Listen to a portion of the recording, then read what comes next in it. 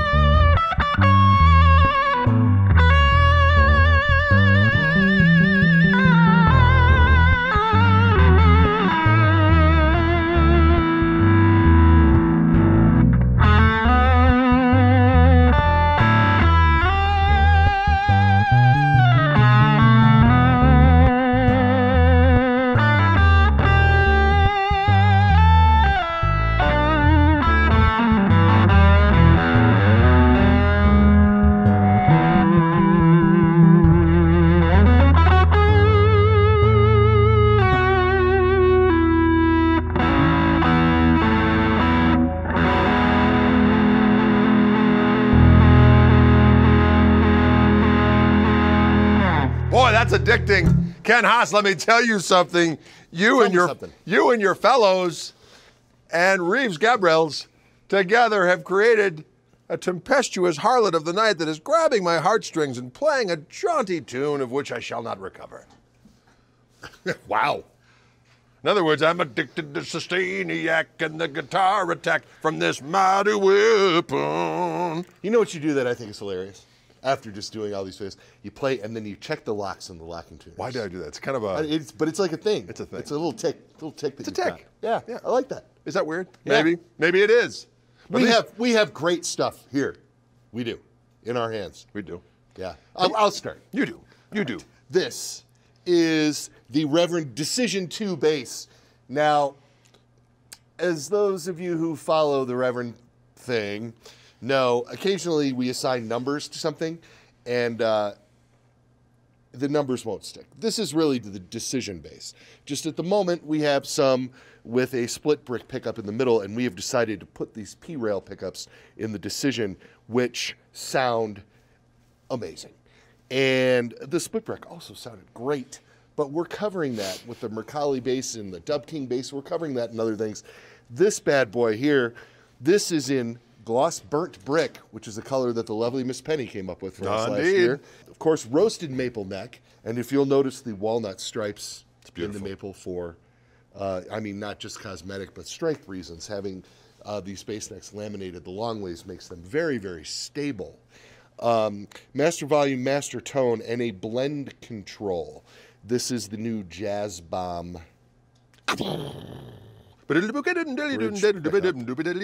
See what I did there? Yeah. Right. Bridge pickup throws a ton of mids. And then if you'll notice this P-Rails pickup, a lot of highs, a lot of lows. So with the blend control, you get in the middle where there's a sweet spot where everything kind of compresses because the pickups are in there in a series. Yeah, I like it. And then from there, you can roll in if you need more mids. You got them. If you need more lows and highs, you can do that. Very cool. I like this sort of 3/4 position is where I was doing that.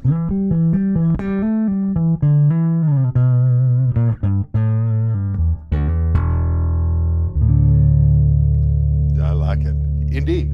This is, let's see, this would be serial number 37430.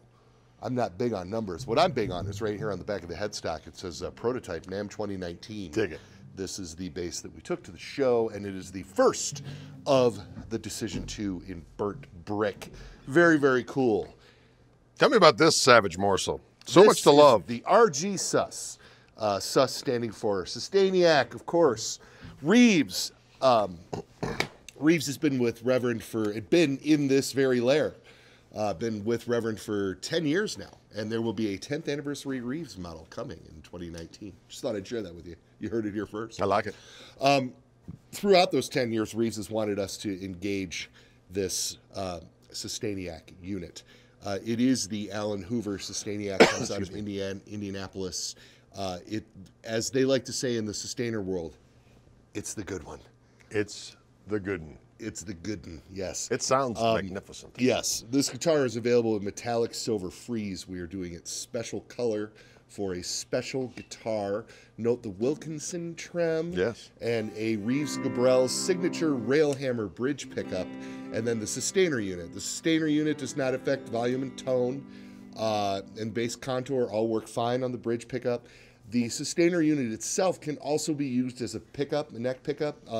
It sounds pretty good when blended with the humbucker. It's not really designed to be a pickup, but it will because of the way they're designed. Yeah, I mean, it will function as one. But the real kicker for that sustaining unit is that you get a control over unlimited feedback. Yes. Sustain. I mean, it just goes and goes and goes. The two mini switches, there's an on-off switch, of course, for the unit, and then there's a three-way switch that sort of does a weird subdivide thing. So it does a sub-octave of feedback coming in, and then a octave above. Right. Or a blending of the two. Of the two, yes. Which you seem to really dig. Oh, I love it all. That's just the bridge pickup. It sounds killer, doesn't it?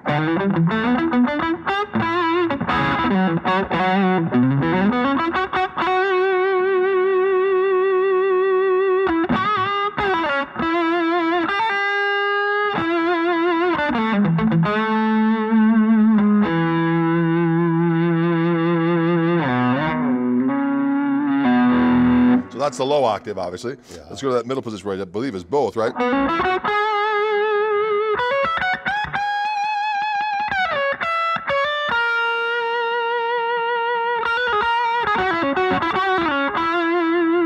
Here's just the top one.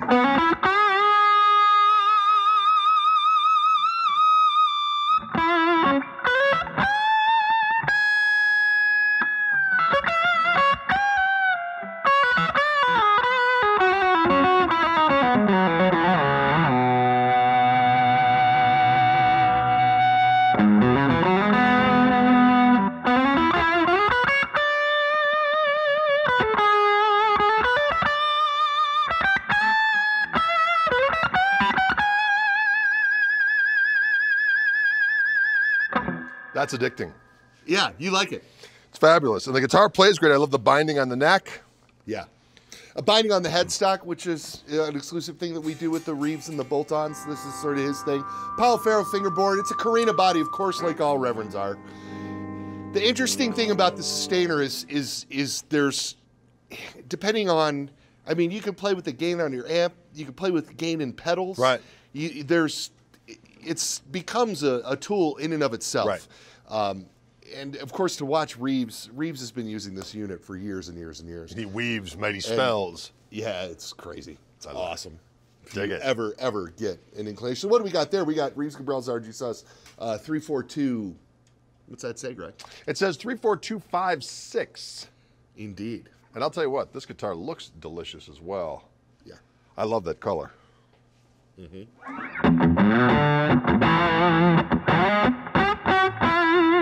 This is a rock tool. It sounds wicked. Yeah. And then you put that little...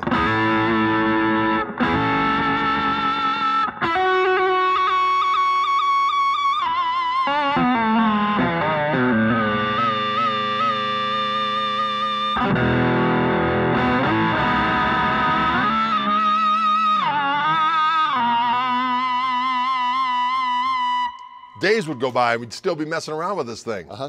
Yeah. Maybe weeks, maybe my lifetime. That's the plan. I'm in. Yeah. I'm going to sign up for it, ladies and gentlemen. Next time you see me out, I'm going to have this thing in addition to my mighty orange dreamsicle. I like it. Is it wrong? No, I don't think it's wrong. Let's rock this thing. Let's do it. All right, cats. See you later.